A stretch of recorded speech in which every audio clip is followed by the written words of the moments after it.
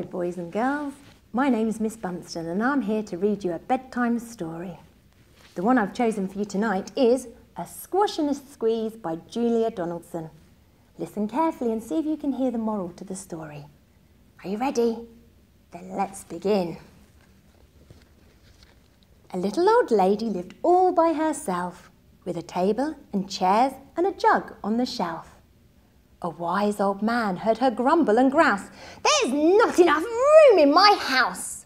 Wise old man, won't you help me, please? My house is a squash and a squeeze." "Take in your hen," said the wise old man. "Take in my hen? What a curious plan." Well, the hen laid an egg on the fireside rug and flapped round the room, knocking over the jug. The little old lady cried, "What shall I do? It was pokey for one and it's tiny for two. My nose has a tickle and there's no room to sneeze. My house is a squash and a squeeze." And she said, "Wise old man, won't you help me, please? My house is a squash and a squeeze." "Take in your goat," said the wise old man. "Take in my goat? What a curious plan." Well, the goat chewed the curtains and trod on the egg, then sat down to nibble the table leg. The little old lady cried, "Glory be! It was tiny for two and it's titchy for three. The hen pecks the goat and the goat's got fleas. My house is a squash and a squeeze." And she said, "Wise old man, won't you help me, please? My house is a squash and a squeeze." "Take in your pig," said the wise old man. "Take in my pig? What a curious plan." So she took in her pig, who kept chasing the hen and raiding the larder again and again. The little old lady cried, "Stop, I implore! It was titchy for three and it's teeny for four. Even the pig in the larder agrees. My house is a squash and a squeeze."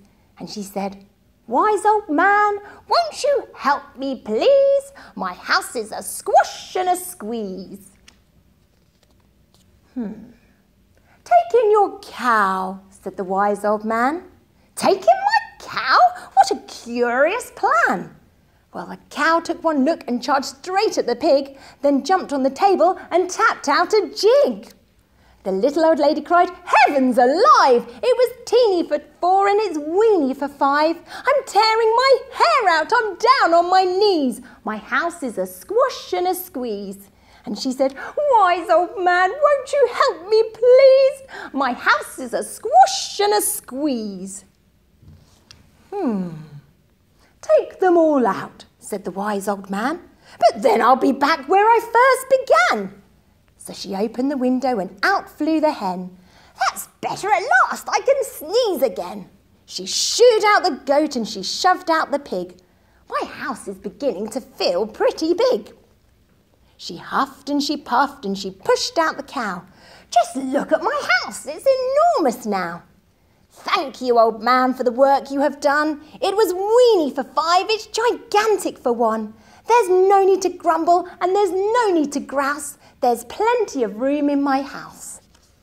And now she's full of frolics and fiddle-dee-dees.